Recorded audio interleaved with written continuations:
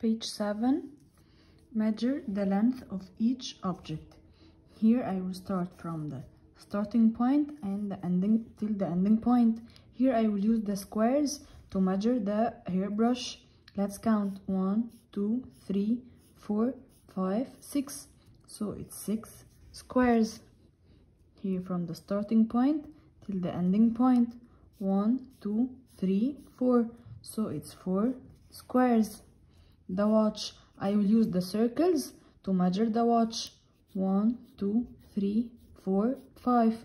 So it's 5 circles. From the starting point till the ending point.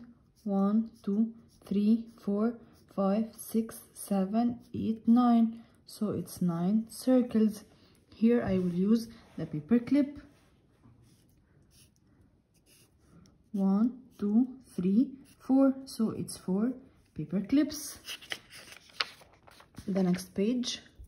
Measure the length of each object. Here I will measure the key. The first time using the circles and the second time using the paper clips.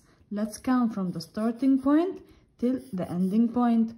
1, 2, 3, 4, 5, 6, 7, 8, 9. So the key is 9 circles. And how many paper clips? 1, 2, 3. Here the scissors. I will measure it the first time with the squares and the second time with the paper clips. 1, 2, 3, 4, 5. 5 squares. And how many paper clips? 1, 2, 3, 4. Here from the starting point till the ending point. How many squares?